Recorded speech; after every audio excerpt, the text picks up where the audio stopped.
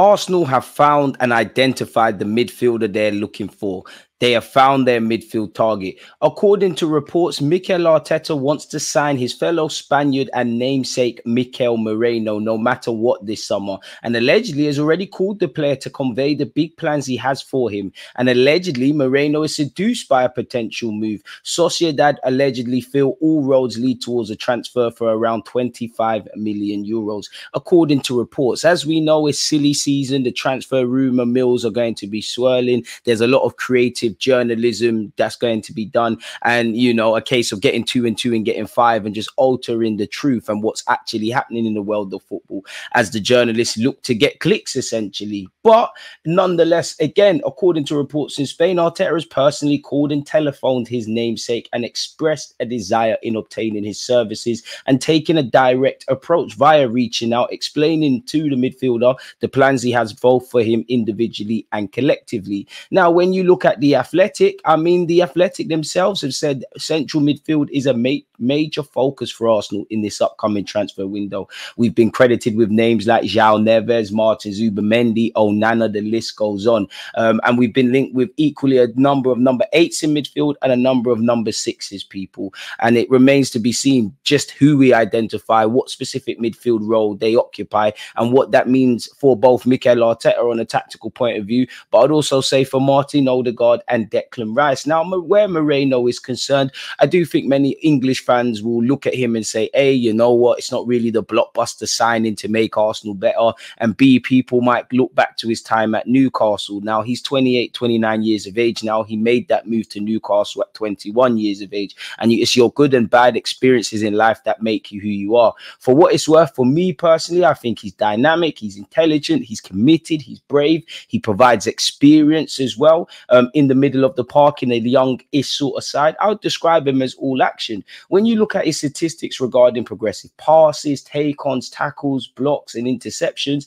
I could see why not only Arsenal but all the clubs linked with him would be keen to sign him and introduce him to their squad, people. It's the aerial duels, or his ability to win aerial duels, is what stands out for me as well, people. His record is phenomenal in that regards. Now, when you look at aerial duels, I think he won 342 across the last season. That is suited to what Mikel Arteta is doing and adding height in the team, but also in the Premier League in its end-to-end nature. No La Liga midfielder made more tackles than him across the course of last season. In fact, no midfielder in Europe's top 5 leagues made 300 plus duel wins in succession, people, than him across the last season. So if you've won the most duels for possession in Europe's top 5 leagues, you know, standing at 300 odd, this would be someone that's all action, and maybe not someone that's going to raise the ceiling, but could raise the floor and bring some great skills and qualities into Arsenal. He wins aerial duels, he wins ground duels, he's got a great engine, he's got good positioning, he's got fairly decent ball retention skills.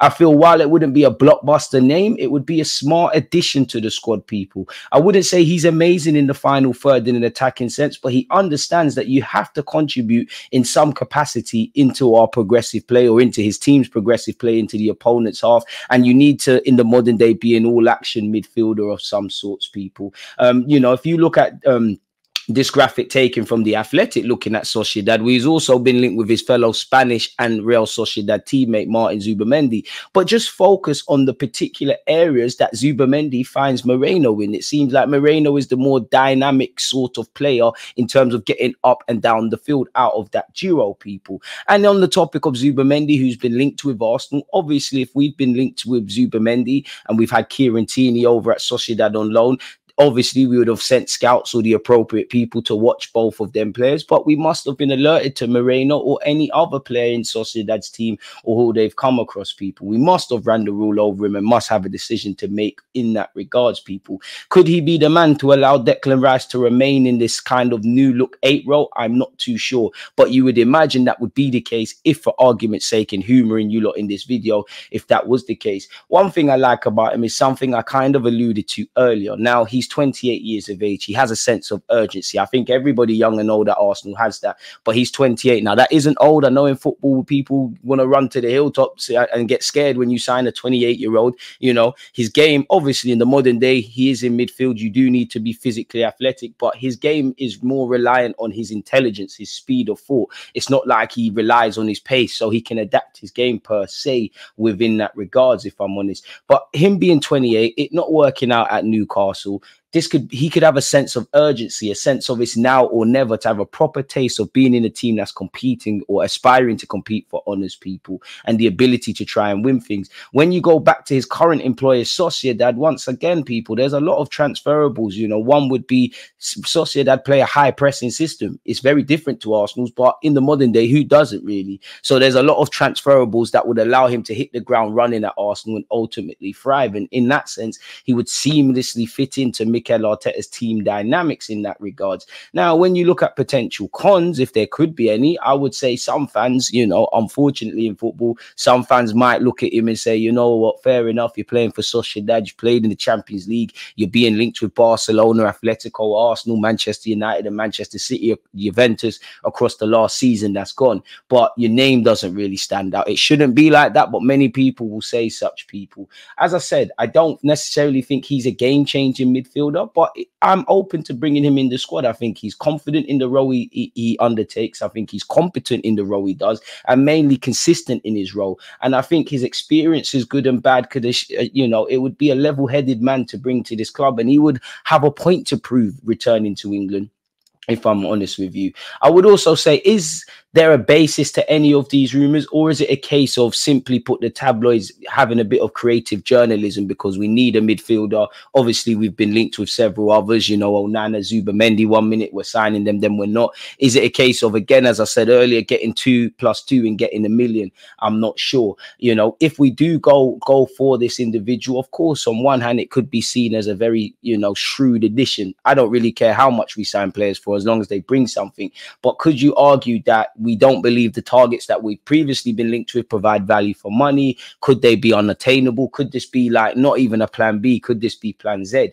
When you look at reports, people, some reports say 25 million, some go all the way up to say 50 million euros, which I believe is the release clause in his contract. And apparently, you know, Arsenal, based on reports, are reportedly willing to meet Sociedad with that figure, and he's still linked with Barcelona. Now, you know, Arsenal might be increasingly confident about securing his services. They might genuinely want to sign him, but one would argue, if he's a 28-year-old with a year essentially left on his deal, are Arsenal going to spend 50-odd million euros on him when in January of next year you can agree a move next year for free? A bit like what we're going to face with Thomas Partey potentially. That's what makes me doubt that, if I'm honest, people. It has also been speculated that Sociedad are concerned about losing Merino on a free transfer when his contract expires. So naturally, they either want him to A, sign a deal, or B, be moved on. But is this where the rumors are coming from, rather than tangible proof that Arsenal are interested in his services? I'm not too sure, people, in that regards. Just by typing his name on Google, you can see him linked with several clubs, as I said. For what it is, though, I think he, you know, the man has played coy on his future, as you can see in the screenshot, and not alluded to anything as he's focusing on the Euros with Spain. I would say, in short, for me, I don't think he's a signing that would move the needle, and I don't mean that as a criticism, but it does do its bit once again to raise the floor of this team and have a competent squad. And I do think he's intelligent, he's dynamic, he's kind of multifunctional. I would not say he's an 8. I don't think he's anything to scream and shout about in the final third, but he's competent in all phases of the game, if I'm completely honest with you. You know, if there was one thing, and again, I'm probably reaching again, but in you know, trying to make sure I cover all bases, injuries would be something. You know, the last couple of seasons, he's consistently picked up a few knocks. Now, in the grand scheme of things, he's not missed many games, but as Arsenal fans, we are quite scared of such. For me personally, in short, I think regarding his technical skills, I think he's got excellent passing accuracy, vision, and ball control. I think his tactical intelligence is great because he's got a great and a strong understanding of the game, and it allows him to read play effectively and make some vital interceptions. I think he's versatile. Why he's probably at home in a more defensive, dirty work kind of remit in midfield. He does provide tactical flexibility in that he can contribute in the final third. Again, I would not expect fireworks in that. And undoubtedly, kind of going back to what I said earlier about aerial duels, he's a physical presence. Mikel Arteta has installed height in this team. You need that in the Premier League. He stands at 6'2", I believe, and he combines technical ability with physicality, and that's what you need in England or in the Premier League, and that thus makes him effective in both the attacking and defensive phases of play, or at least competent in such people. Plus, to be honest with you, and I'm asking you guys this listening, who would say no to a player which is a formidable presence in midfield and would guard our midfield / indirectly the defense like no other potentially? And I do think he's very difficult to beat and an intelligent footballer. Now, I don't agree with Rafa Benitez people in comparing him to Xabi Alonso, but if anybody had more credibility in the comparisons, would it be someone that's worked with Xabi Alonso, somebody that's won the things and done the things Rafa Benitez has done in the professional game, or somebody speaking on YouTube? But the man himself said there are similarities. I will tell you, though, it maybe sounds stupid, but they're both Basque, both from the Basque country, a bit like his namesake and fellow Spaniard Mikel Arteta. They are similar because of the position they're in and the way they read the game.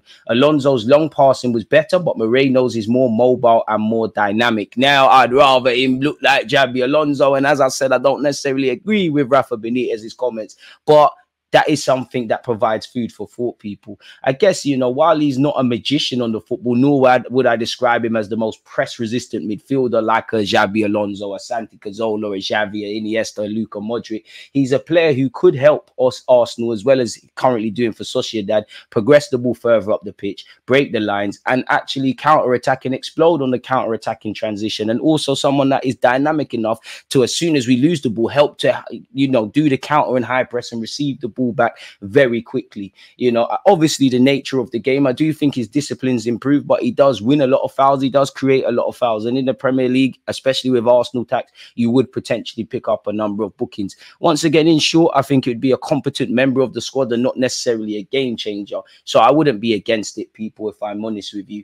With that being said, I've offered my thoughts. Again, it's an all-inclusive platform. I appreciate you lot for tuning in. I appreciate those who have smashed the like button, but I need one more favor from you lot. Hit the subscribe button and let me know your thoughts on Arsenal's transfer plans, as well as the man Merino in question. So yeah, like, comment and subscribe. One love for tuning in. Check out the rest of the content and turn on your notifications. On that note, people, deluded. Peace.